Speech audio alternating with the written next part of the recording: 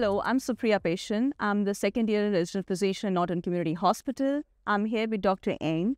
Can you introduce yourself, Dr. Ng? Sure. I'm Dr. Cathy Ng at Vanderbilt Ingram Cancer Center.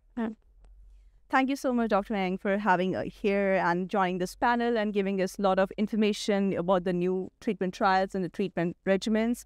So just tell us 2 takeaway points from this panel of discussion which you really want to emphasize in the community practice. I think the most important thing is molecular sequencing, doing next generation sequencing for our patients to help determine the type of therapy to be provided in the sequence of therapy. The other take-home points, I would say, it's still a large part of our discussion. It's not set in stone as the role of circulating tumor DNA.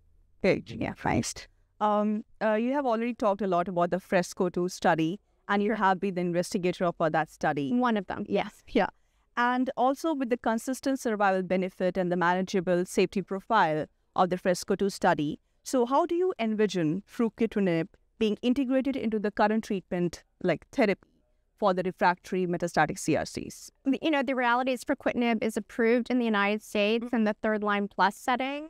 And we also have regorafenib. We also have TAS-102 plus bevacizumab. And it's really just a discussion with the patient. They all have benefits for the patient, but they have different side effects.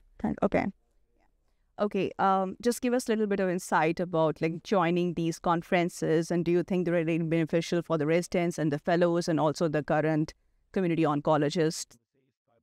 I think, well, I know it's very difficult for community oncologists to attend these sessions in person. However, I think the virtual sessions are very beneficial for the community practice setting. And ideally, it would be great if they can attend in person and make the connections and really see the presentations up front.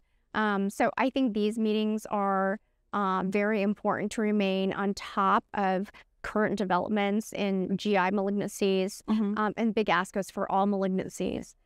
For residents and fellows, I think it's really important if you're able to bond with other residents and fellows when attending these events, because they're very largely faculty-driven. Right. And so it can be a bit challenging if you are unfamiliar with the territory.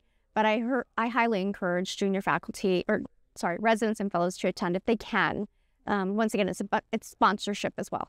Yeah, and it's also important for the mentorship, because you meet a lot of mentors in these kind of conferences. You can, yes, potentially. It depends upon how much you're willing to interact with individuals that you don't know, but yes. Yeah. Any piece of advice you want to give to the community oncologist at this point of time? Once again, I think there's a lot of new developments, especially in GI cancers, but more importantly for what I focus on, which is colorectal cancer. I think this year is going to be a good year for additional developments. Okay. Thank you so much, Dr. Yang, for coming here and giving us so much, insights about this treatment regimens and the clinical trials. We're glad to have you here. Thank you so much.